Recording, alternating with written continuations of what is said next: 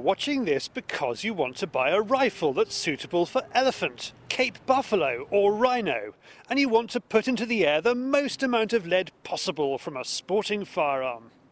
Daryl Greatrex shows off one of the 12 incredible rifles made by his firm, Holland Holland. It's a 700 bore Holland Holland Nitro Express double rifle. It's a royal model. We had an American client who came in and wanted a 600 bore, and at the time we'd made what we called the last 600 bore at a time when we thought that big caliber double rifles were dead and gone. So we made the last 600 bore, and with that went an undertaking that we'd never make another one. So we couldn't fulfill this customer's order for a 600. And being from California and being sort of fairly strong and independent-minded guy, he said, "Okay, what's the next biggest one?" And we said, "Well, there isn't one." So he said, "Well, there is now. We'll make one." And everybody laughed. And we said to him, "Go away, make the cartridge, and we'll make a rifle to go around it." And we didn't think we'd see much of him again. But 18 months or so later, after some correspondence, he came back and he developed a round.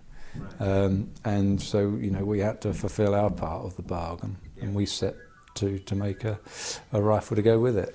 This is a big rifle, as you can see. One of the concerns at the time was whether or not a human being could fire something quite as large as this. So, there were a few sort of medical opinions sought, and in the end we decided, yes, it probably would work. So we found a guinea pig, and they fired 2 cartridges and lived to tell the tale. So that was the acid test.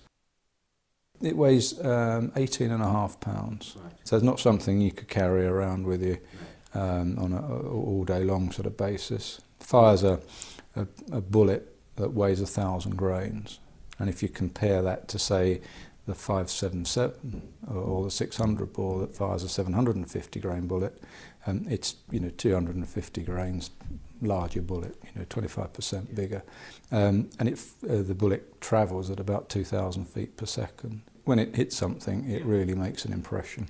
Engraving is very unusual. That was done for us by an engraver called Philippe Griffenay, who's become very, very well known, not just because of our rifle.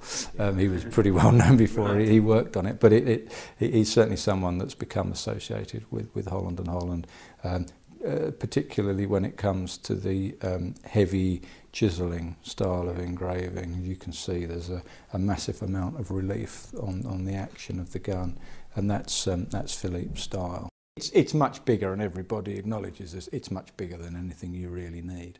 But it was, as it were, a fun project, and it certainly caused a stir in its day. For more on this rifle, look it up on www.hollandandholland.com.